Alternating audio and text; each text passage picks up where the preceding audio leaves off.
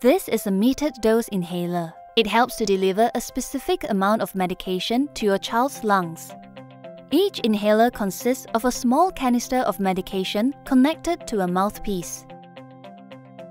As you press down on the canister, it releases a mist of medication. Your child breathes that mist into their lungs. This is a spacer. A spacer may be used with the inhaler. Use a spacer with a face mask for children less than 6 years old.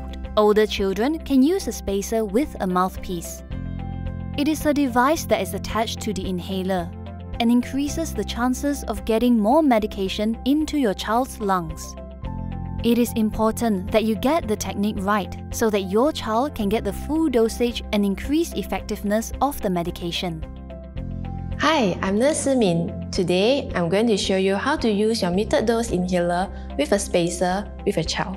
Check the dose counter, if available, to make sure your inhaler is not empty.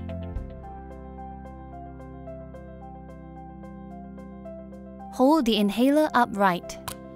Remove cap and shake well. If you are using a new inhaler for the first time, you will need to prime it by releasing 2 puffs of medication into the air, or until a fine mist is seen. Your metered dose inhaler is now ready for use. Hold the inhaler upright and insert into the end of the spacer. Your child should sit or stand upright, preferably facing you. For the younger child, place the face mask securely over their mouth and nose. Ensure that it fits tightly with no gap between the mask and their face. If your child is older, use a spacer with a mouthpiece. Ask your child to seal their lips around the mouthpiece. Press down the canister once. Encourage your child to breathe in and out.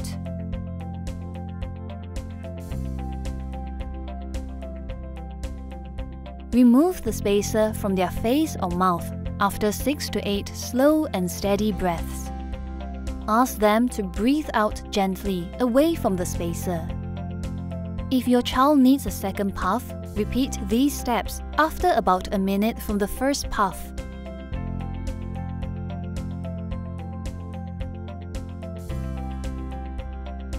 After use, clean the face mask or mouthpiece with a dry tissue. Wipe your child's face with a damp cloth and rinse their mouth with water or brush their teeth. It is important to get the technique correct so that your child can benefit from the medication. If you still have questions regarding your technique, please approach your healthcare providers for support.